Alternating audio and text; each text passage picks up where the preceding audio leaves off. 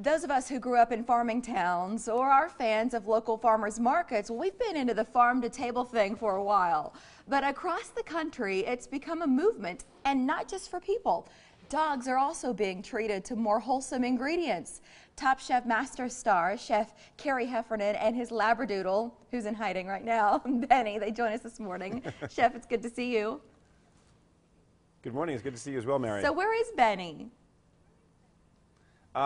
Benny's nearby. He's getting a little snack. You know, this food is just too good. He can't pass it up. That's funny. So a Labradoodle, what's your story and how long have the two of you been together?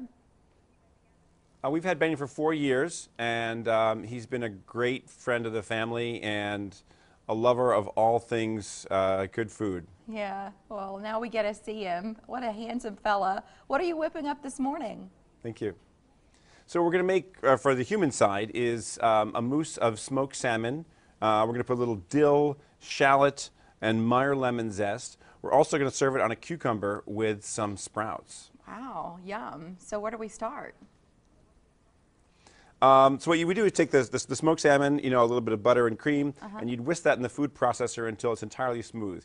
You'd mince a bit of shallots, fold in the dill, a little lemon juice, lemon zest, taste it, and that's it. So it's very simple, very straightforward. You know, be great for even this hour of the morning. It sounds super fresh too. Something light, which we tend to gravitate toward in warmer months.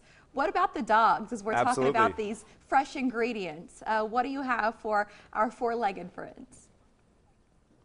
So at Nature's Table, what we try and do is use high-quality proteins as the first ingredient. Things like farm-raised bison, beef, and salmon. And again, we're looking for foods from producers that we know and trust, just the way you would at a farmer's market. Yeah, well, and that's true. I mean, we have a dog at home who's had some health issues, and we've started to look at that stuff and think, you know, how do these ingredients affect his health day to day? So protein's always something we look forward to. What do you attribute this movement, the farm to table thing, when it comes to our dogs? What do you think's behind that? I think everyone is looking more carefully at what they eat and ergo what their animals eat.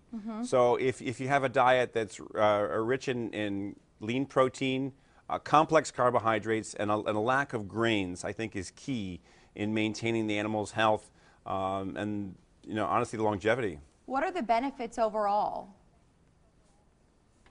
Again, if you have a lack of grain and complex carbohydrates, things like, you know, carrots, apples, legumes, these are certainly much more healthy alternatives for the animal. And Nature's Table sort of put it all into their food, so you don't have to. It's a lot easier than you could make it at home every night, but why? And I got to tell you about apples. I was getting ready to eat one, and I'd set it down just for a second, turned and looked back, and it was gone.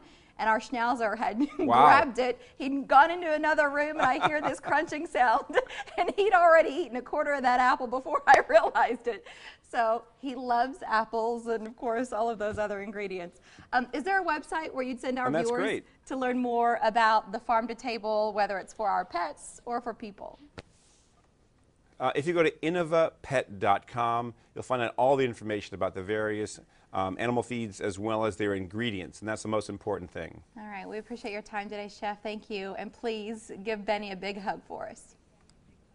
Will do, Mary. Thank you very much for your time. Thanks. Mike.